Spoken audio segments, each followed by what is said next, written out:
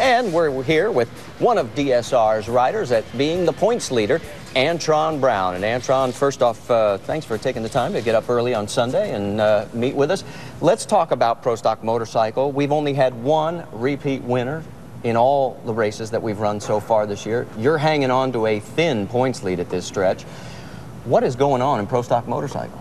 I mean, the class is very competitive this year. I mean, with the V-twins and the Suzukis, we're doing everything we can to hang in there with our Suzuki, but our U.S. Army team's been pretty strong. Our team's real strong, and being here with DSR, having the best of everything, that's what's keeping us where we're at right now. I know the Suzuki teams feel that they are at a performance disadvantage, but the V-twins have only won 5 of the 9 events so far. You've won the other 4, the Suzukis. And the points battle's the closest ever. What do you guys feel that their advantage really is? I think their advantage is that they can get away with more stuff than we can by having the horsepower, a little bit more horsepower and torque. And I mean, definitely plays hand. I mean, when you look at our class, you have all the newcomers on Buells who are, you got rookies that are qualifying in the top 5 of the field, and you got our normal top 10 people like Mike Berry, Sean Gann, Steve Johnson, Gino Scaley.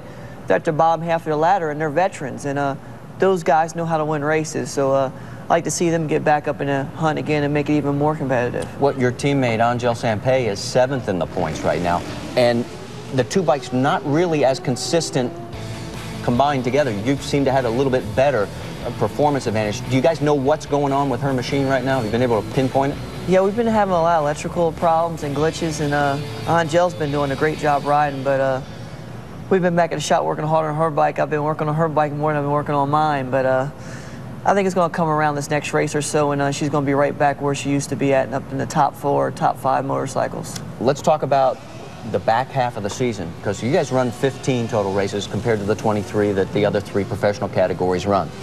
What do you guys have to do to win this championship, and how does it unfold in your mind over the next few events?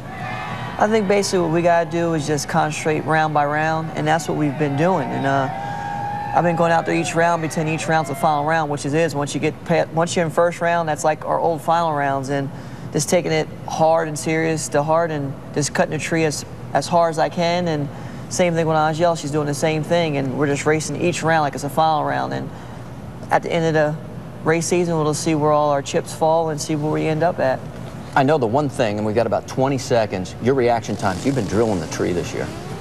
Well, I haven't been worrying about red lighting, so I have to do it. I mean, when you got a V-twin that's outrun you by 300 or 400, so you got to get an advantage somewhere else, and hopefully I can just keep on being consistent and fast on that tree, because it's been winning this round so far.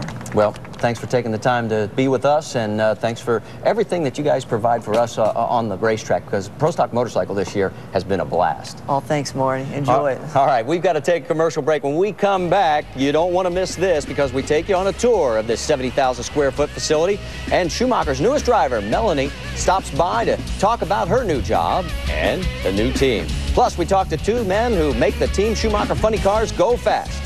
NHRA Today from Indianapolis continues in just a moment. And as we come back inside, you see Tony Schumacher's Top Fuel dragster. Of course, Tony won Top Fuel last year at Brainerd International Raceway. He'll be defending next weekend. All the teams based at Don Schumacher Racing come home to Indianapolis earlier this week. It's the first time they've been back since the Western Swing began a few weeks ago. And as you're about to see, there's nothing that will help a road-weary team like coming home to a facility like this. Just 2 miles from Indianapolis Raceway Park, you'll find the new digs for Don Schumacher Racing.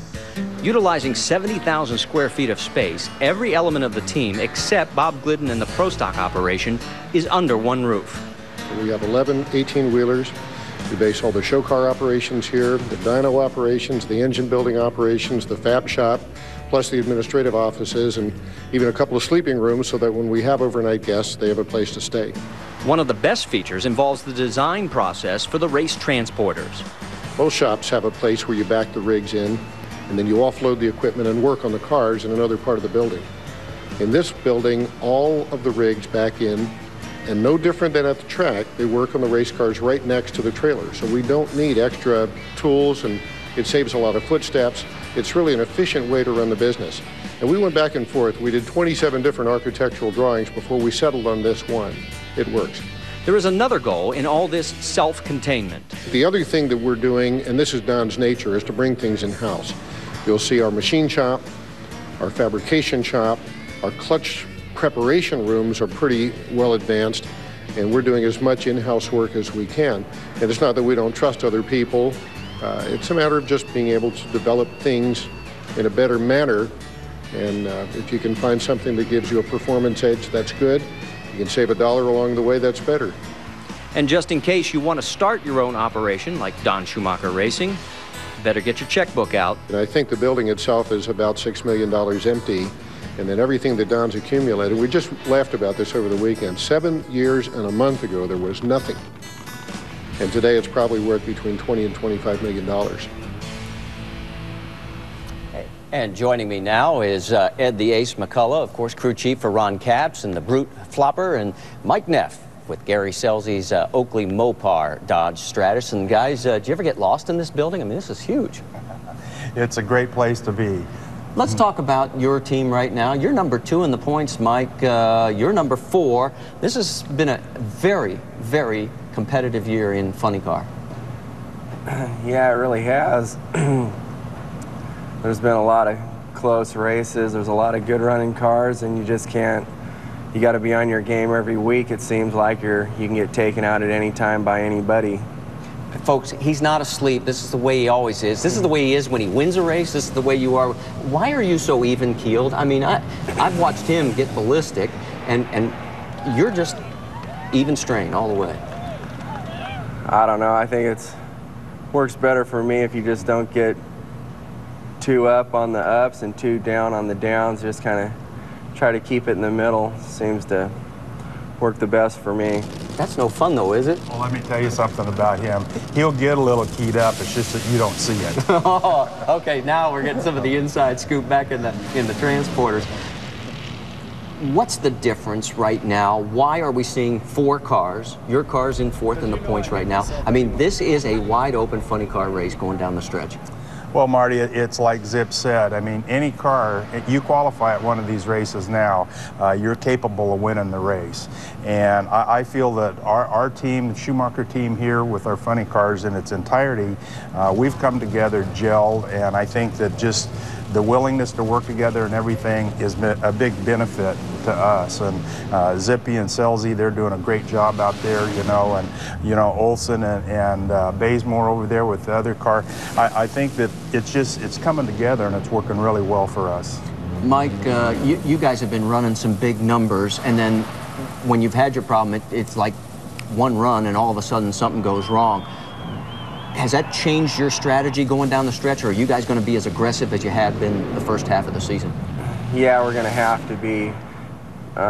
We've just, you know, these things are real temperamental, and, you know, we've made 4 good qualifying runs and come out first round and smoke the tires within the first 10 feet. But no, I mean, I like the aggressive approach, because the minute you back off, somebody will step up and pick you off. I'd rather go down smoking the tires than to have somebody outrun us.